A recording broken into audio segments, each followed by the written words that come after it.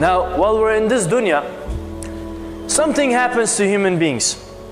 Because the point of dunya is that you come here so that you know you're going to go back. One of the major questions is, who am I? Why am I here? What am I supposed to be doing? Where am I going? You know, all these questions is supposed to bring a person around to an understanding that I'm here in this dunya and I'm going back.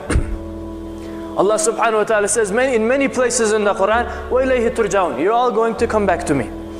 And so He says, if you are in doubt about the resurrection, if you are in doubt about the resurrection, He says, reflect on your creation in the first place.